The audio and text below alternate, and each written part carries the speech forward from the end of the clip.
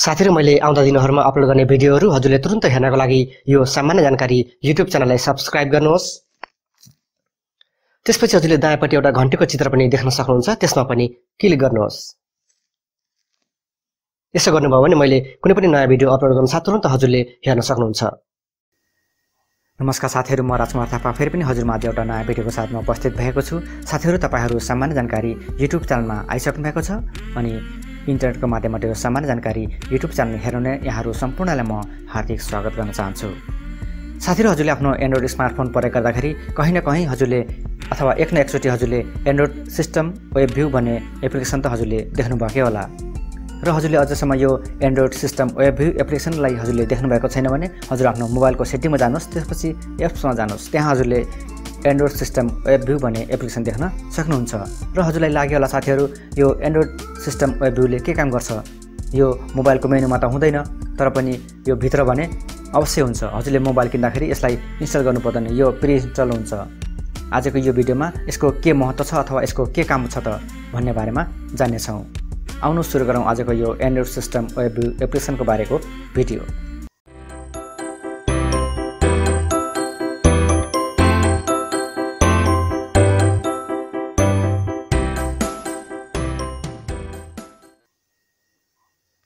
साथीहरु, हजुरको एन्ड्रोइड स्मार्टफोनमा भएको Android system web view application एउटा ब्राउजरको सरह काम गर्छ र साथीहरु, हजुरले मोबाइल प्रयोग गर्दाखेरि एउटा सर्ट लिंक त हजुरले देख्नुभएकै होला, चाहे त्यो युट्युब हो, चाहे त्यो फेसबुक हो, ट्विटर होस् अथवा कुनै पनि हजुरले इन्टरनेट सर्फिङ गर्दाखेरि त्यहाँ एउटा सर्ट लिंक देख्नुभएको होला। जब हजुरले त्यो सर्ट लिंकमा अथवा छोटो लिंकमा हजुरले जब क्लिक गर्नुहुन्छ अनि हजुर आधिकारिक वेबसाइटमा पुग्नुहुन्छ।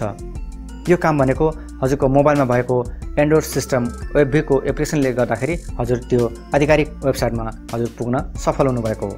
जस्तो कि उदाहरण लागि हजुरले यो युट्युब भिडियो हेरिरहनु भएको छ र यो युट्युब भिडियोको मुनि डिस्क्रिप्सनमा त्यहाँ हजुरले सामान्य जानकारी फेसबुक पेजको लिंक पाउनुहुन्छ अथवा कुनै पनि एप्लिकेसनको बारेमा भनेको भए त्यहाँ हजुरले डाउनलोड गर्ने लिंक पाउनुहुन्छ। जब हजुरले त्यो लिंकमा क्लिक गर्नुहुन्छ हजुर सामान्य जानकारी फेसबुक पेजमा डाइरेक्ट पुग्नुहुन्छ अथवा हजुरले त्यो लिंकमा क्लिक गरेर हजुर गुगल प्ले स्टोरमा पुग्न सक्नुहुन्छ। यो सबै काम भनेको हजुरको मोबाइलमा भएको एन्ड्रोइड सिस्टम वेब भ्यू एप्लिकेसनले गर्दाखेरि हजुरले त्यो काम गर्न सक्नुभएको हो। साथीहरु, हजुरलाई थाहा होला पहिला एन्ड्रोइड स्मार्टफोनहरुमा कुनै पनि यस्ता छोटो लिंक अथवा सर्ट लिंकमा जब क्लिक गरिन्थ्यो मोबाइलले हामीलाई सोधेको हुन्थ्यो हजुरले कुन ब्राउजरबाट यो लिंकलाई ओपन गर्न चाहनुहुन्छ। हजुरको मोबाइलमा कुन चाहिँ ब्राउजर हुन सक्छ, यूसी ब्राउजर, इन्टरनेट एक्सप्लोरर अथवा गुगल क्रोम अथवा अन्य विभिन्न ब्राउजरहरु हजुरको मोबाइलमा हुन सक्छ। ती ब्राउजरबाट हजुरलाई सोधेको हुन्थ्यो कि हजुरले यो लिंक कुन ब्राउजरबाट ओपन गर्न चाहनुहुन्छ। तर आजकल यो सोधेको हुँदैन, यो सबै काम भनेको एन्ड्रोइड सिस्टम वेब भ्यू एप्लिकेसनले गरेको हुन्छ। तर आजकल मोबाइलहरुमा सोधेको हुँदैन किनकि हजुरको मोबाइलमा Android system web view application छ, त्यसैले हजुरलाई डाइरेक्ट आधिकारिक पेजमा एन्ड्रोइड सिस्टम वेब भ्यूले हजुरलाई पुर्याइदिन्छ।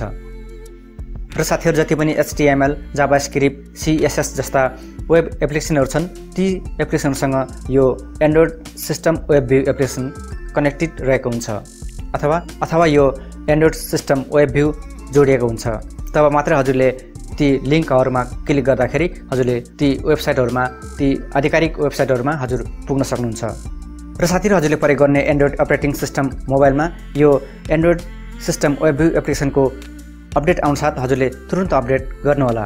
हजुरले यसलाई अप टु डेट राख्नुभयो भने आजकल जति पनि लेटेस्ट टेक्नोलोजीसँग बनेका वेबसाइटहरु छन् ती वेबसाइटहरुमा यसले सपोर्ट गर्छ र तब हजुरले ती वेबसाइटहरुलाई हजुरले भिजिट गर्न सक्नुहुन्छ।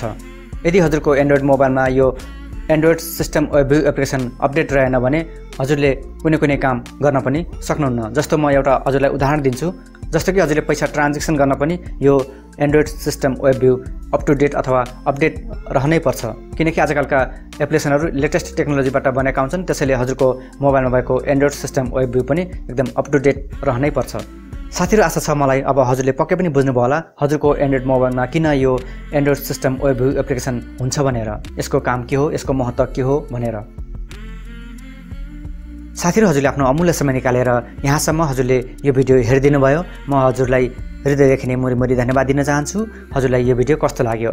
हजुरलाई यो भिडियो मन पर्यो भने भिडियोको मुनि एउटा लाइक बटन छ, त्यसमा क्लिक गर्न नबिर्सिनु होला। र साथीहरु, काम गर्दाखेरि कहीं न कहीं खोट रहेकै हुन्छ, त्यसैले यो भिडियोको कुनै पनि कमी कमजोरी छन् अथवा यो भिडियोको बारेमा हजुरको कुनै पनि सुझाव सल्लाहहरु छन् भने मलाई कमेन्ट सेक्सनमा छोडेर जान चाहिँ नबिर्सिनु होला।